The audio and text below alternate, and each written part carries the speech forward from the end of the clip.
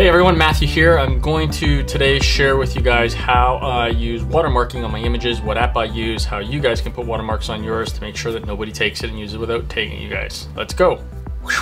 All right guys, let's get started. So I'm using an Android device, so follow along. If you're using an Apple phone, it's the same concept. You're just gonna have to get the app and follow the instructions that are based on that app. It's the exact same thing. So the first thing I'm gonna do is I'm gonna share my screen. Okay guys, so the app is called Logolicious. So you're gonna pull that up. Now, it's gonna come up right now as a blank screen. First thing you gotta do is you gotta load an image. So what you're gonna do is on the bottom left-hand side, you're gonna, bottom right-hand side, you're gonna click select an image. So we're gonna click that. Now you can take a photo. Let's go ahead and take a photo. We'll do a selfie. Done. Press accept. Now, what's the format that you want to use it in? So in this case, for Instagram, we're going to make it as a 1x1. So we're going to go ahead and click 1x1 format. I'm going to click OK. There we go. Now we're going to add the logo just once. And then you're going to search for basically where your logo is. Okay, so before we do that, you need to make sure that you have your logo already on your phone. If you don't, you need to get it on your phone. So whatever watermark you want to use, or if you want to type it in by text, you can do that too. But if you do have a logo, you want to make sure that's on your phone already. So in this case, I'm going to go to my Dropbox. I'm going to click on my image. I'm going to click on download. So I'm going to export that. I'm going to save it to my device. I'll leave it under Instagram. Done. So it's exported, and I'm going to go back to Logolicious. I'm going to click on logo or load.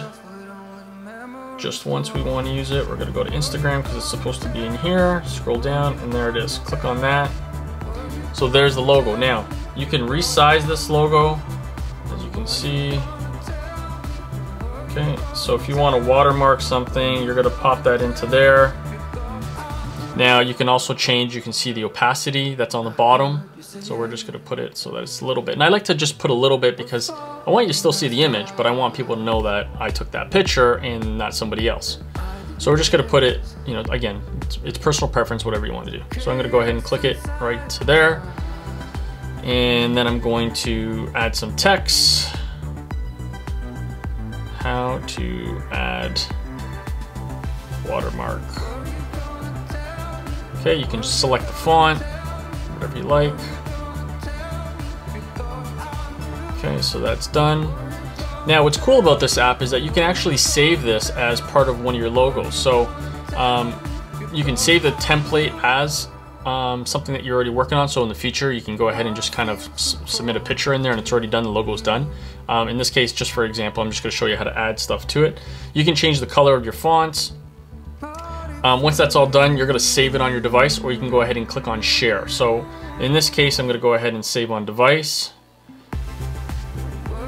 Okay, this one here is, we'll just call it logo, save, save. Now I'm just going to show you, give you an example if I was to share it. So I'm going to go ahead and click share. Now you're going to pick 100% high quality, no noticeable loss. What it's called, I'm just going to call it logo just for argument's sake, and then you'll see all the different examples of where you can post it. So in this case, there's Snap, there's Snapchat, sorry, there's Instagram, so I'm going to go right to Instagram. There it is. It's that simple, guys. So you're watermarked, you can save it as a template, you can always use it in the future. It's really quick, it's really simple. Okay guys, so that's it. It's that simple. I use Logolicious. There's a lot of other watermark apps that are out there on the Apple device or Android device. Just find which one that you like. This is the one that I use that works well. And if you have any questions, feel free to DM me or leave a comment down below, and I'll hopefully give you some more tutorials soon. Thanks guys, peace out.